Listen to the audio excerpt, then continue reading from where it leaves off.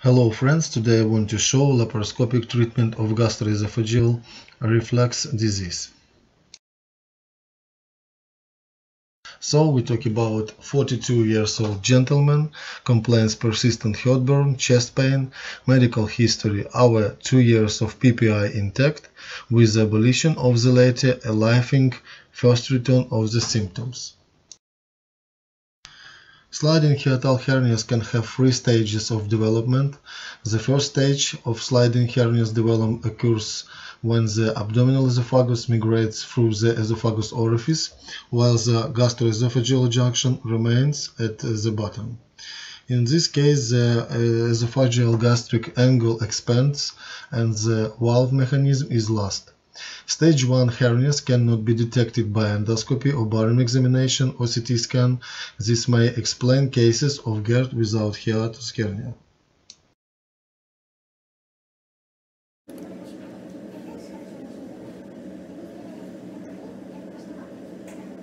During endoscopy, we see incomplete closure of the sphincter and signs of esophagitis.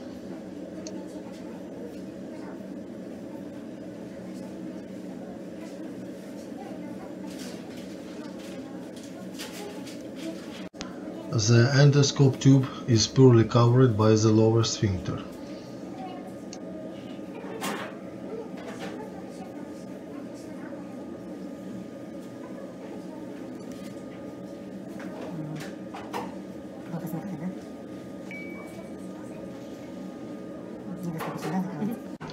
Also, we see polyps in the stomach as the consequence of the side effects of the long-term PPI therapy.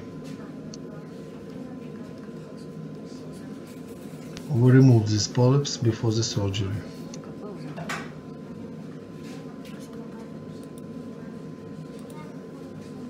I use 5 ports to perform laparoscopic cruraphy and fundoplication, 10 mm optical ports, 5 mm port for hepatic retractor, and 3 working ports, one of which is 10 mm.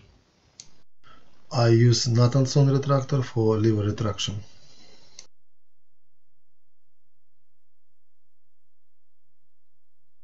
Using this retractor allows you to work with only one assistant.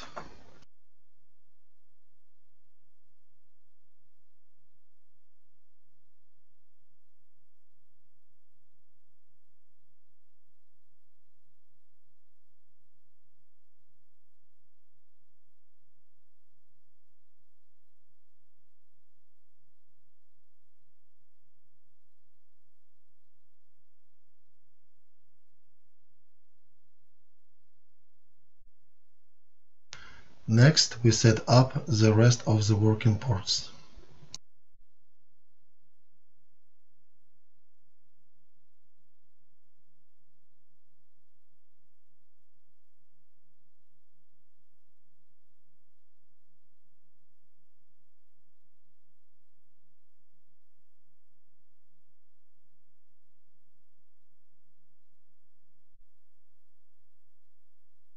We begin dissection the pars flaccida in the avascular area.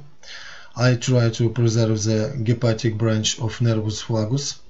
Some authors, in particular Bernard Aleman, believe that the preservation of this branch gives a lower percentage of gastrostasis after fundoplication.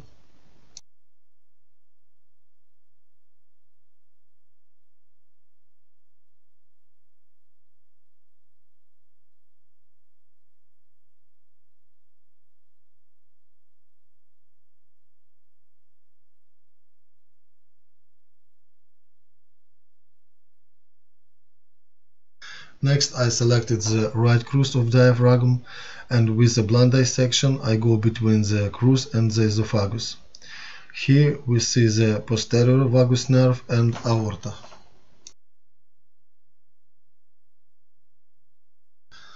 Then clockwise I dissect along the anterior superior semicircle.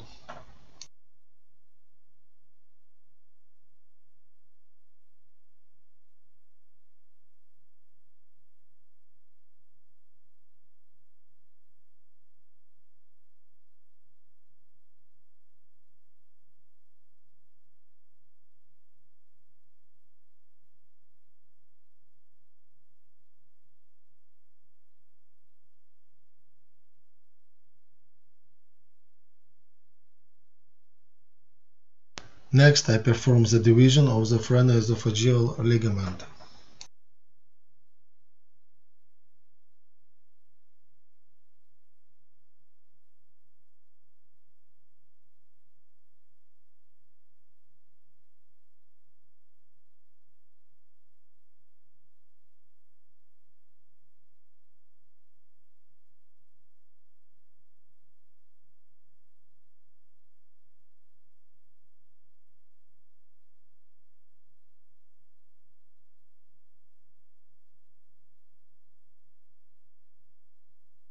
Moving from the anterior semicircle to the left crust, we can identify the anterior vagus.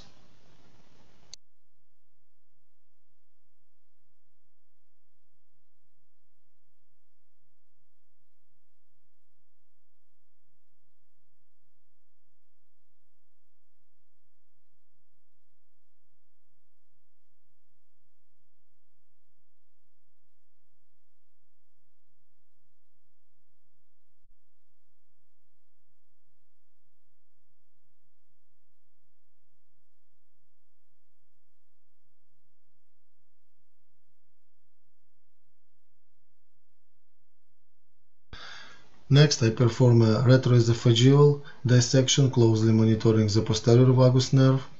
My task is to go between the esophagus and the left crus of the diaphragm. Remember, what is below is the aorta.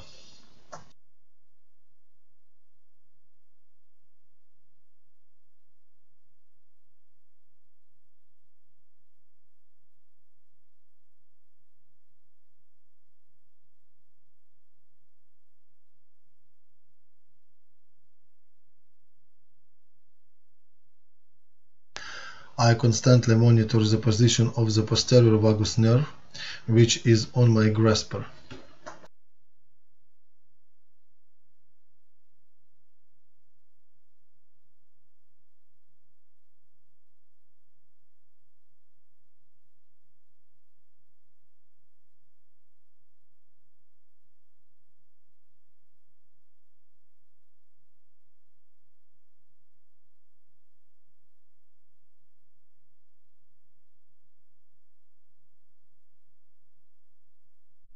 Next, I perform the transection of only a small part of the short gastric vessels, only in the area of the fundus of the stomach.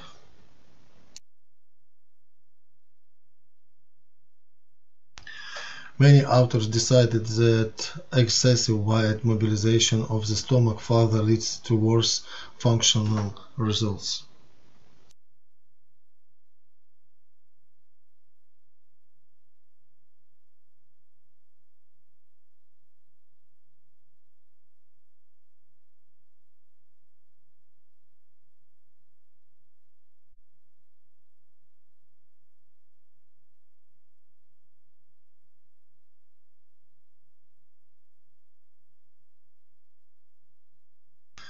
Next, we dissect the remnants of the phrenoesophageal and phrenofundoplication ligaments, selecting the outer part of the left crus completely.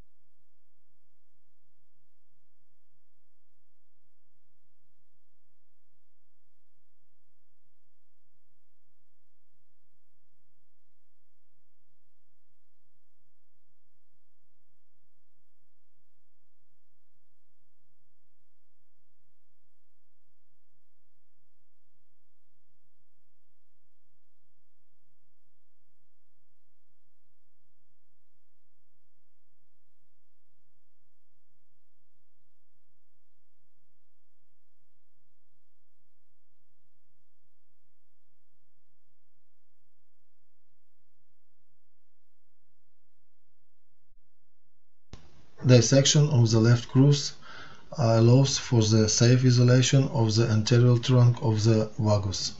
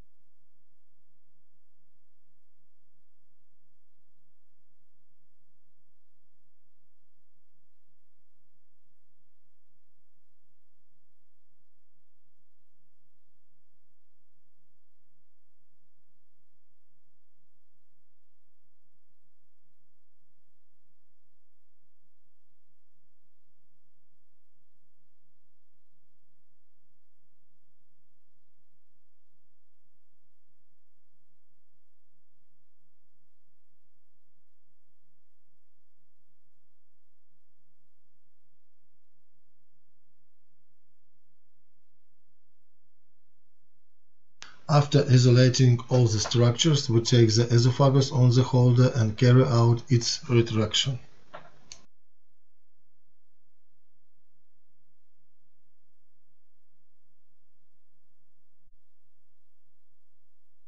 This allows us to mobilize the esophagus in order to enlarge its abdominal region. It should be said that these patients did not require extensive dissection.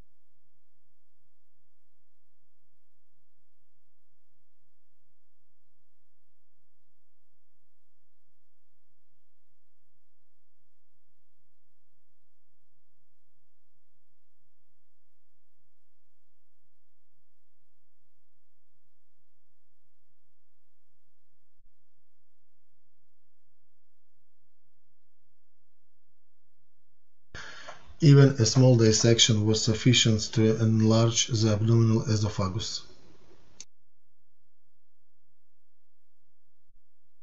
Next, we perform a shoe shine maneuver to determine the possibility of creating a short floppy fundoplication.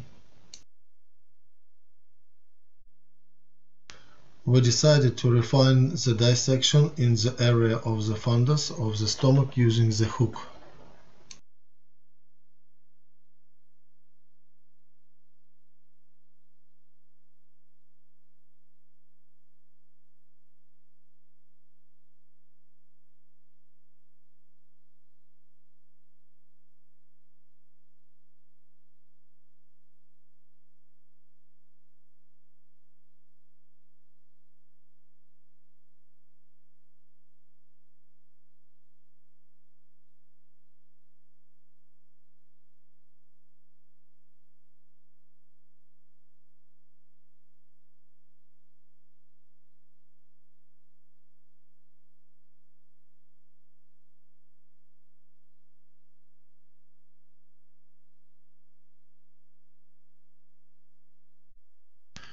With the help of ultrasound, we finish the dissection of the esophago-diaphragmatic membrane, but under the control of the position of the posterior vagus nerve and aorta. We inject bougie into the esophagus and stomach. Next, we perform a posterior cruraphy using 80.20 suture. You need to be very careful not to damage the aorta when you work near the left crus, and very careful not to damage the vena cava inferior when you work near the right crus.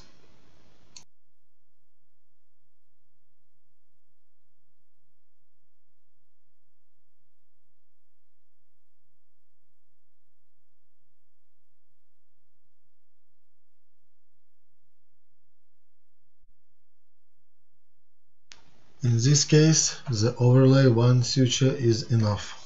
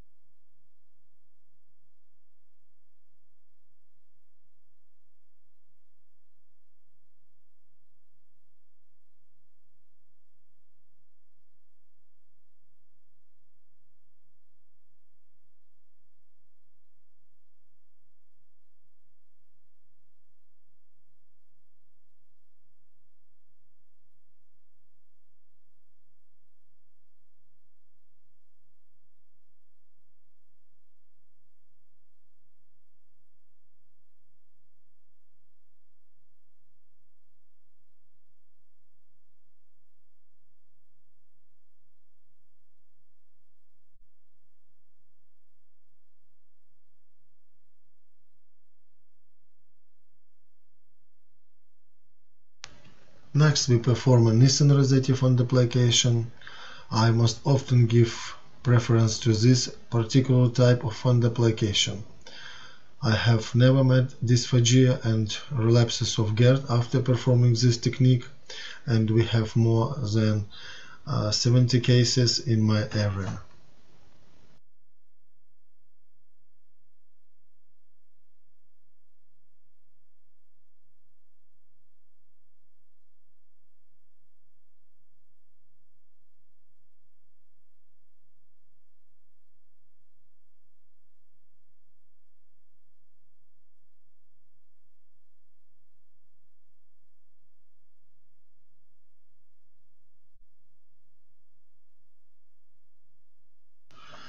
We create a short and floppy fundoplication.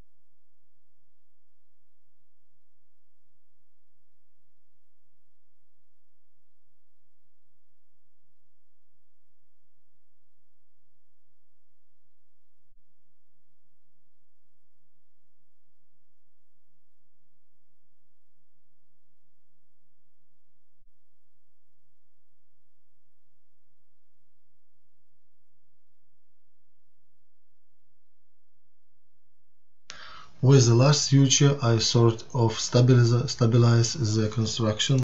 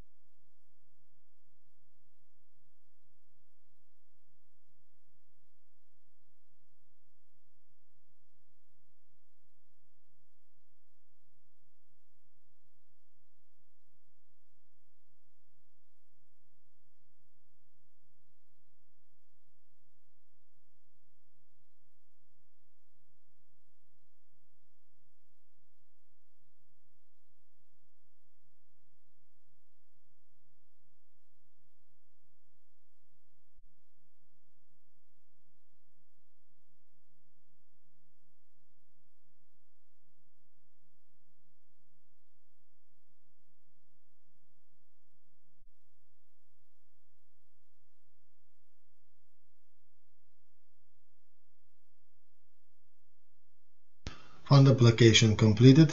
It is short and soft.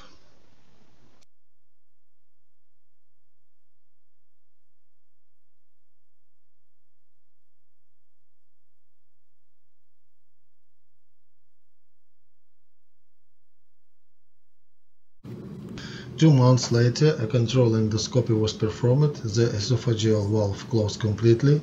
There are no symptoms of esophagitis. The patient has not been taking EPP for more than 3 weeks. No relapse of GERD.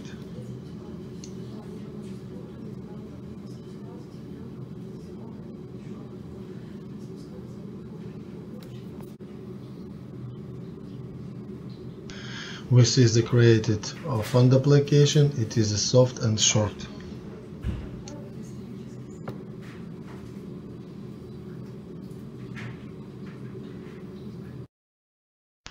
Patient discharged from free post-operative day, no complications. Thanks for watching.